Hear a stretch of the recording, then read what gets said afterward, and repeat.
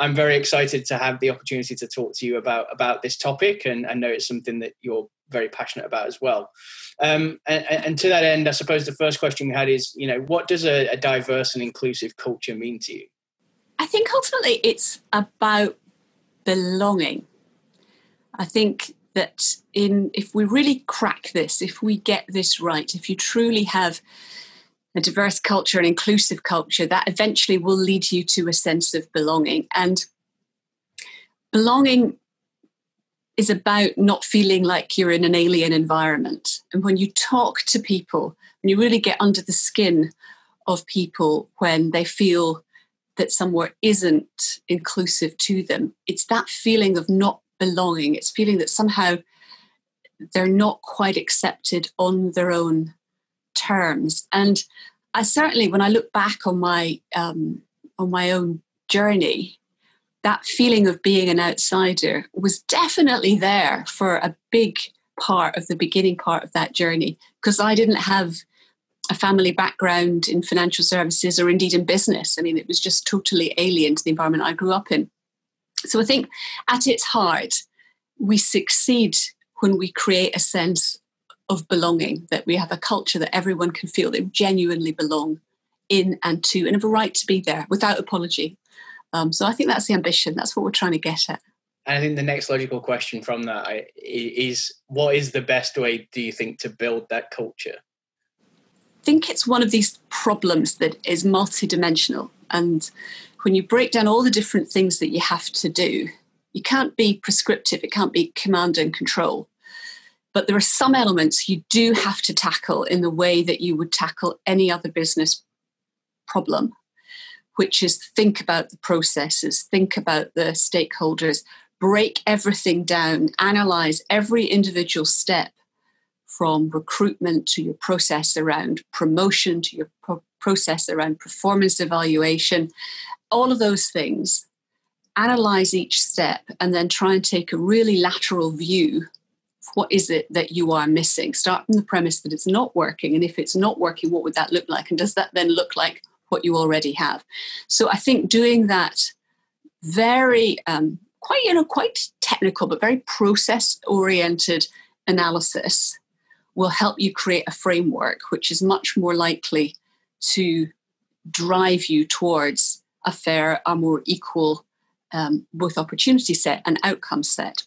But it's not enough, necessary but not sufficient. And the other part of anything to do with culture is you've also got to take hearts and minds with you. People have to believe that what you are doing is right, and they have to believe that your motivation is right, and they have to understand that they have a voice in helping identify when things are not right. So active listening, really, really important. But you then have to take what you hear and translate that again into an action plan, into concrete steps, and create that feedback loop.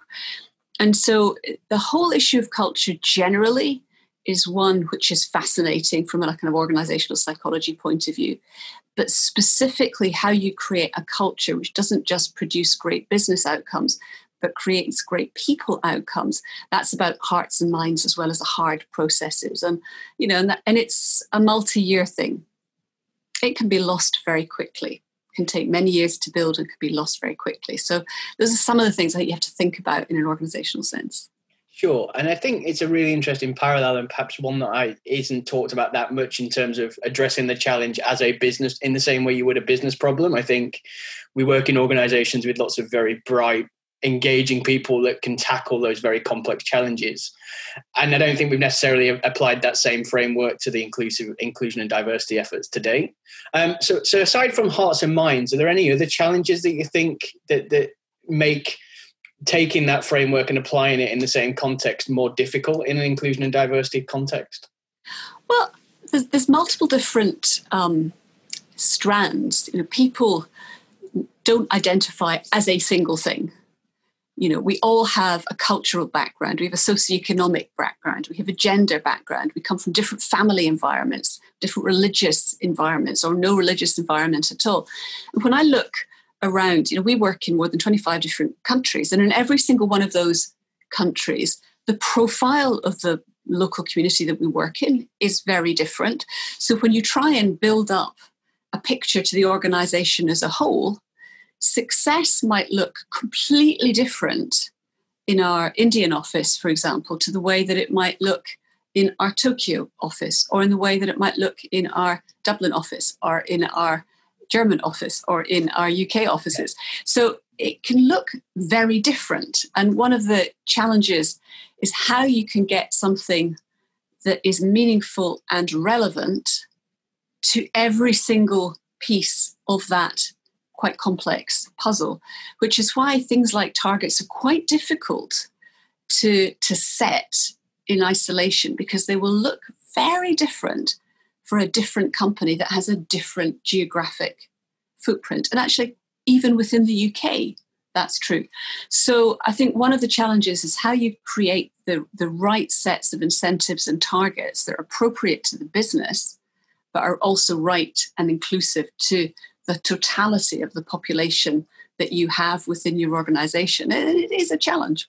It's definitely a challenge. Indeed. And I think that you touched upon a really interesting point there around progression and how success is measured. And I think as we talk about inclusion and diversity, and it's getting the right kind of attention, I would say now, I think it's very focused at the sharp end in terms of recruitment, right? Which is absolutely from a low base where we have to start. But I think the progression is the next bastion that we have to tackle, it leads into an interesting question in that, the female representation, certainly at your level, at CEO level, is low still. So how about your specific journey in terms of becoming CEO, and what were some of the challenges there that you overcame, and what do you think led to your success in that regard? Okay, well, there's about 3 different questions in there. Oh, sorry. But I think the thing that I would say is when I look now at my peers and my cohort, I could reel off in financial services 6 female CEOs right now, today, without thinking too hard about it. 20 years ago, that was not the case. So we've a long way to go. We have made a lot of progress. And I think I think there's all sorts of reasons for that, but a very concerted push on gender has unquestionably helped that. And I think it's right and appropriate that we apply the same lens to other aspects of D&I, albeit in a way gender is the most straightforward, not necessarily to solve as a problem, but to identify in terms of things like the numbers and the targets. In terms of my own journey, so I did start as something of an outsider. I went to the local comprehensive school.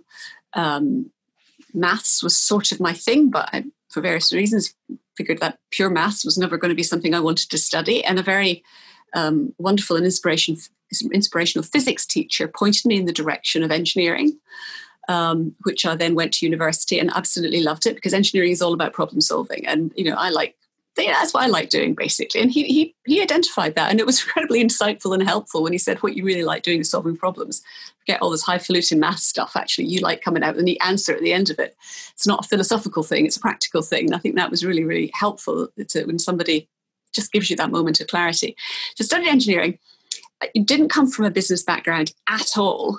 So I suppose in a family environment, we understood what a teacher was, we understood what a doctor was, but beyond that, even engineering was a bit weird. There was no engineers in my family.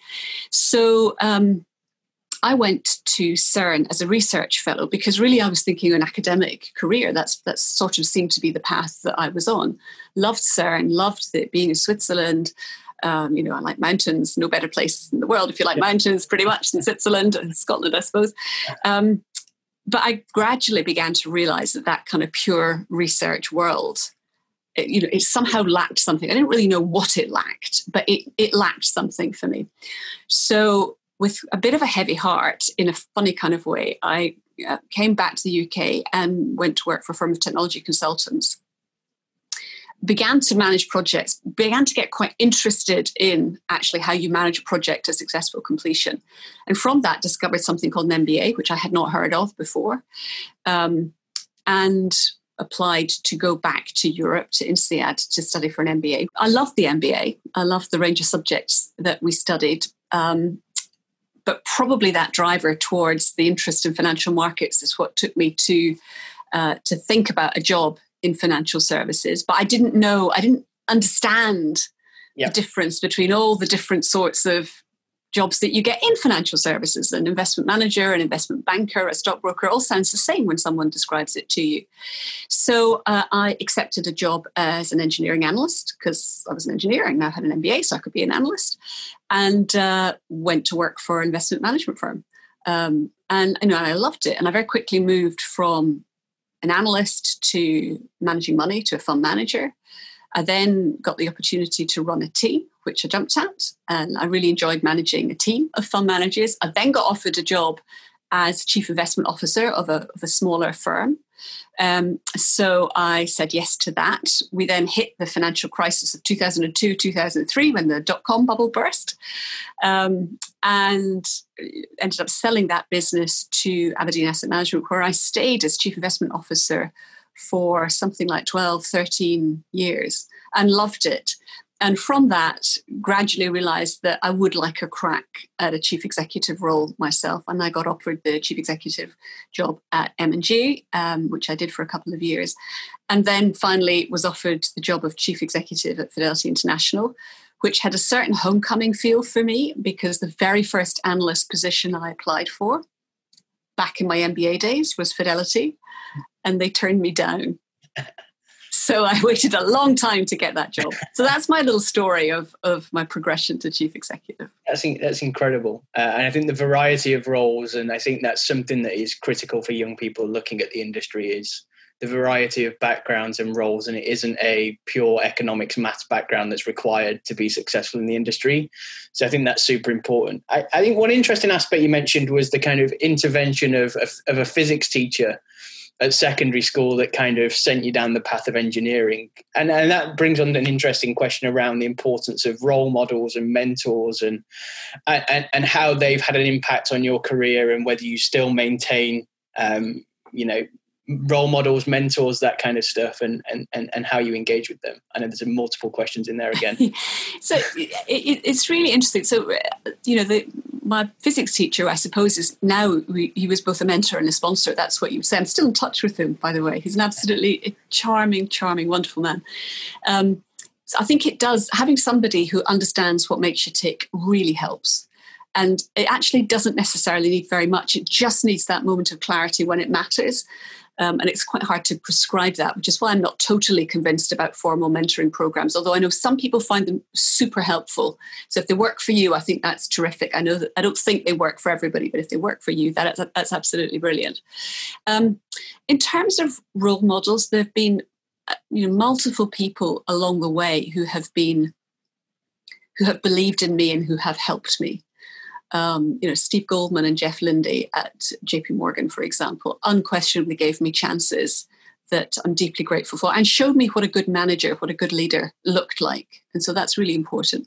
I think the other person who was a role model, although I wouldn't necessarily have obviously said that at the time, was Carol Galley, who was the chief executive of Mercury Asset Management, and very unusual for a woman at that time. And the fact that a woman was running such a large and important business, subliminally, subconsciously, I think, showed me that it was possible. So I think she was a real role model for the industry as a whole. And I think I probably owe her a huge debt of gratitude just for the fact that she toughed it out. But I think the thing is about role models is they don't necessarily have to look like you. It's just people who you want to emulate because you admire them and you respect them. And so you don't necessarily have to have somebody who looks exactly like you. You have to have somebody who you think you have an empathetic connection with, and you believe that you could be that person if you got up to that role. And so I think that's something that's just worth bearing in mind. In terms of today, it's less about role models, I think, now. But I do really value the peer network that I have across the industry, people who've had lots of different paths, who are doing big jobs, tough jobs, but who are good people who are willing to be there to help if you need a bit of confidential insight and you just want to bounce some ideas around. So I think the power of peer networking is really important. And again, I think I've had that the whole way as I've gone up. So again, I would recommend that. Create that peer group of people who you trust, whose judgment you value, who you can have a bit of fun with along the way, and can be a bit of a pressure valve for you when it all gets too much. I think that's as important as role models. Super.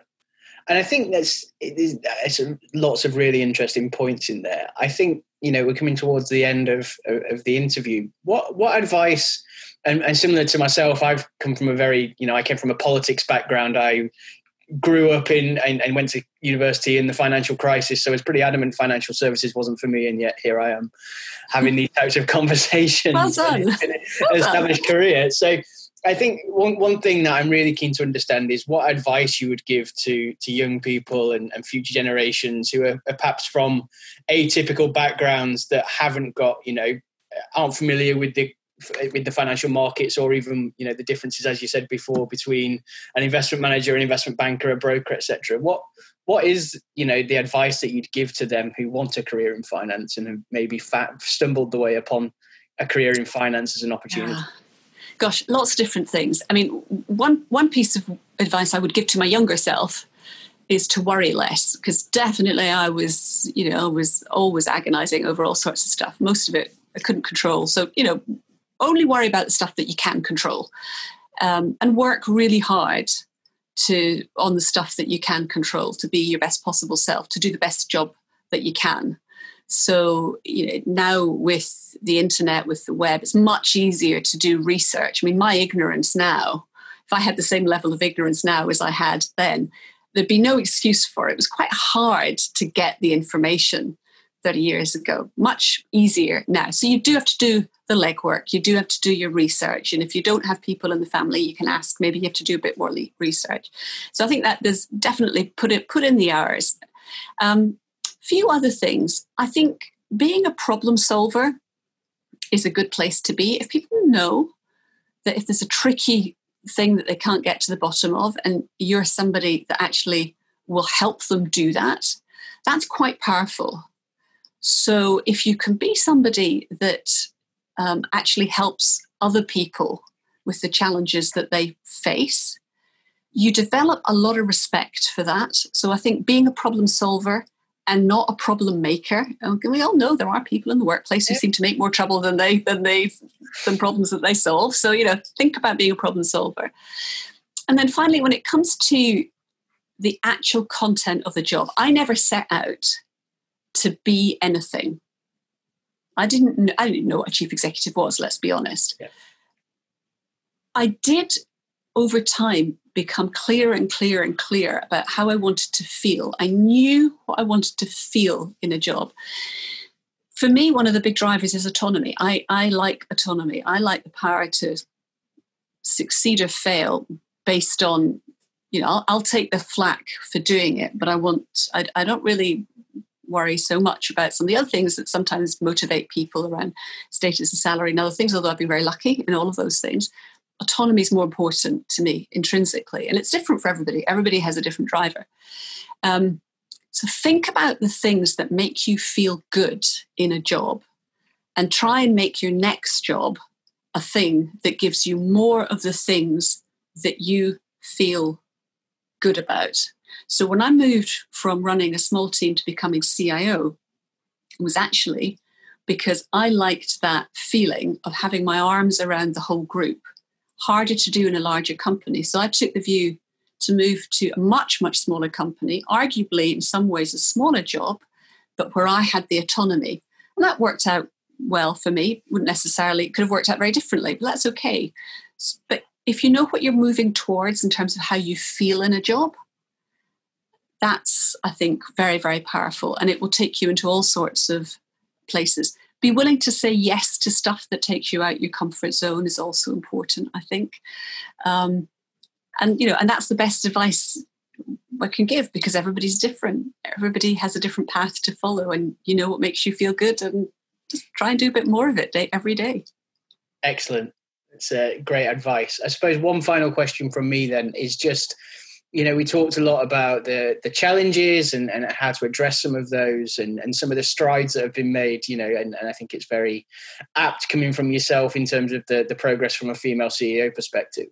What do you think in the medium term success looks like within our industry from an inclusion and diversity perspective? I think we will be recruiting from a much broader mix of universities, of colleges. I think apprenticeships have been great as a different way in. And I think when you look at the leadership, you will have a much broader mix of people at the top end of businesses that we all run. And I think that will be the visible measure of success. I think just in terms of how we are perceived as an industry, though, the real success will be if we are seen as a progressive industry where people think when they come out of school, yeah, I really want to get a job in that industry. That means that we've started to really move the needle on the dial on that. But we have to make the experience for the people that are already in our industry good and truthful to that vision. And by doing that, we will then create that effect, that echo that will go out into society more widely. I mean, what we do, which is ultimately looking after people's long-term financial futures, is really important. If you look at any society that lacks a well-functioning provision for example, old age savings, that's not a good place to be. What we do is really important, and we need to do it well, and we need to do it responsibly. And that sense of that should be the ethic that sits behind what we do as an industry. Look after other people's money and do it really well. That's something that should be quite motivating for young people as well, I think. So understanding the purpose of the industry and being able to take that message out, if we do that well, we'll have succeeded. Excellent. I think that's everything on my list, and it's been an absolute pleasure talking to you, and appreciate again how busy things are. So do really appreciate you making the time to have the conversation. And I look forward to seeing all the efforts that Fidelity and the rest of the industry do to continue to deliver that vision, hopefully in the medium term. Well, thanks for giving me the chance to talk to you. It's been a great conversation. Really enjoyed it. Thank you. Excellent.